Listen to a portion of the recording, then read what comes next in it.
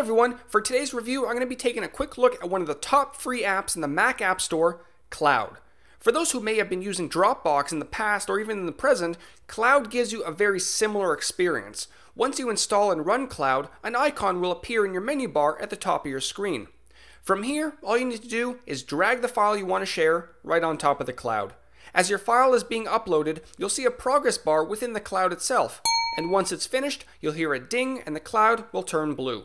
Now your file is ready to share. A link has already been copied to your clipboard. Simply paste it in an email, Twitter it, Facebook it, wherever you like to share it with the world.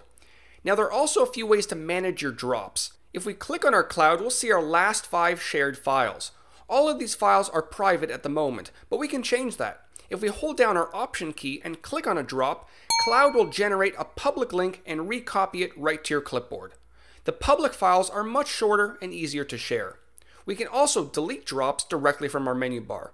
This time, hold down your Option and Command key and click on a drop you want to delete, and Cloud will do the rest for you. But here's the coolest feature of Cloud. It's called Raindrops.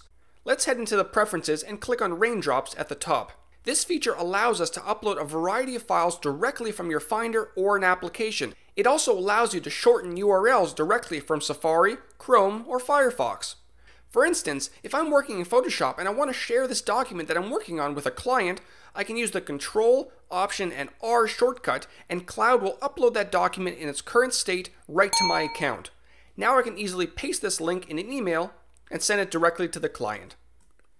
With a basic free account, you can upload files up to 25 megabytes, which is probably more than enough for most files, but if you need more flexibility, you can upgrade to a Pro account, which gives you up to 250 megabyte uploads. Cloud is definitely a fantastic way to share your files. I've been using it for about a week and haven't encountered any issues yet. If you're not on the Mac, there are third-party clients for Windows, which connects to your Cloud account as well. Hope you enjoy it. Check it out in the Mac App Store.